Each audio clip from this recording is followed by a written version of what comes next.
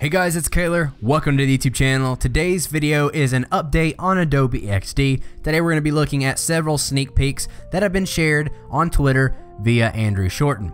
He's a senior director at Adobe XD. I'll leave his information down in the description so you guys can go and check out his Twitter if you would like. Today we're going to be covering several things that he shared with us so far, so let's go ahead and get into the video.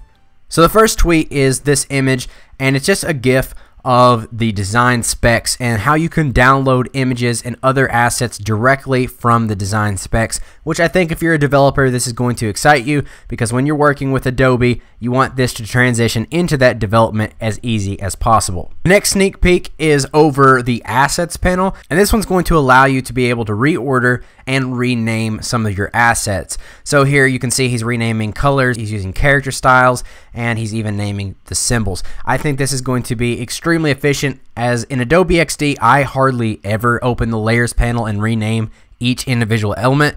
So when I apply something as an asset, I want to be able to set this to my main blue, main red, H1 text, etc.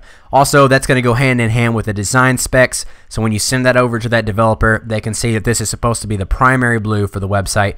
So that's really great. I'm excited for this one. So this next one is frequently requested. I'm assuming that's on the Adobe page where you can request certain things for them to add in. So this must have been one of the highest ones on that list. We covered that a long time ago on the channel. So this is going to be paragraph spacing, which for me, I usually just make the paragraph and then hold Alt and drag down and create a second one. But now we're not going to have to do that, as we can somehow adjust paragraph spacing. So that's going to be pretty cool to work with. Going to reduce the amount of elements that I have to work with and make adjusting things just a little bit easier. So this next one is stroke enhancement. I've wanted them to add this for a while. I usually have to add rectangles as my underlines so I can round them. And now we should be able to do that with the line tool, because you can see down here you can add a rounded or square cap and you can adjust that. And then we also have the stroke settings that we already have, where you can align it on the inside, the outside, or you can split between the two. Down here I'm not real sure what that is. It looks like you can add a rounded to the corner. So if you would have a square, you can round the corner, or it looks like you can have a cut out edge there. We already have the size, but now we have dash and gap, and that's going to adjust the gap dashes and how many dashes we're going to have on the screen. So that's a pretty cool feature. Can't wait to see that one. So for the last one, I think this is the most exciting because I love the prototype tab. When I first started getting into Adobe XD, the reason I switched from Photoshop and Illustrator was because of the prototype tab. To this day, I still animate a lot of my designs, but the more that they enhance this feature, the less I have to do of that. And I do like animating, but it saves me a lot of time when I can just do it in Adobe XD.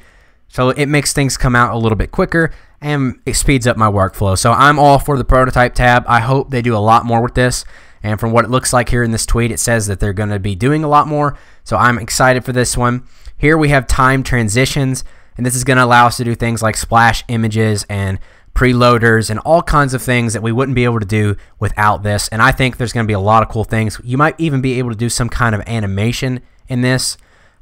I'll play with that when this eventually releases and see if I can't get a tutorial out on that, because I think just from looking at this, there's quite a few things that you're going to be able to do with it. So that is it for all of the updates for Adobe XD. These are all sneak peeks coming again from Andrew Shorten. I'll leave his information down in the description if you guys want to follow him on Twitter. Down in the comments, make sure you guys let me know what your thoughts are on all of these and which one you're looking forward to the most. If you enjoyed this video, make sure you give it a thumbs up, subscribe for more UI related content, and as always, have a great day, and I'll see you guys in the next one.